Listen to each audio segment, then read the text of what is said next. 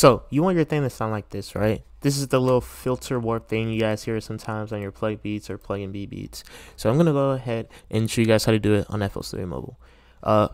One thing is you're gonna need this. So if you don't know how to get to that, I'm gonna show you how to do that right now. Let's go ahead and start up a new project. Go ahead and open your sample choice. You can also do this on the already made project of yours, but I'm gonna do this on a project here I have right here. So let's open this up. Sync your sample to the BPM. So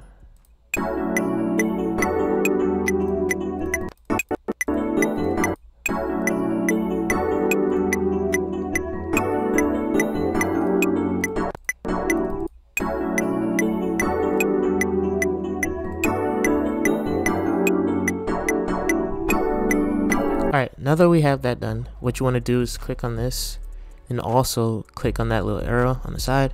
Go to add module, MultifFX. Now what I want you guys to do is click on LP filter. It has to be on LP filter for this to work.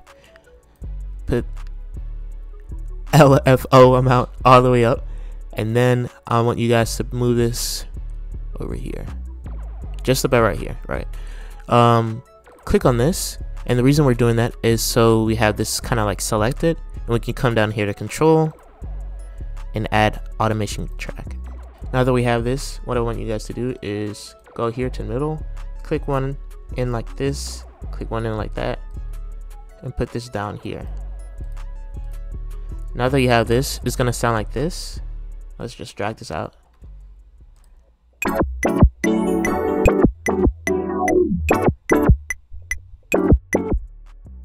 But guess what? You're not finished. What you also need to do to kind of like make it sound a little, you know, transition, to have the transition sound a little bit better, what you're gonna do is you're gonna basically record. You're gonna put record on, and you're gonna move this like so. So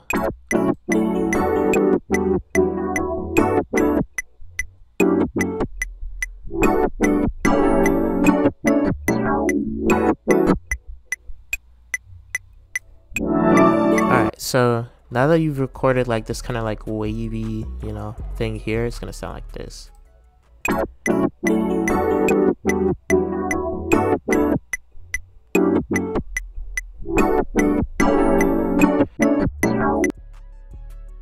But yeah, you can do that. You don't have to do it, although it does sound a lot better when you do it. And yeah, that's quite literally it. So yeah, I'll see you guys in the next little tips and tricks for FL Studio Mobile.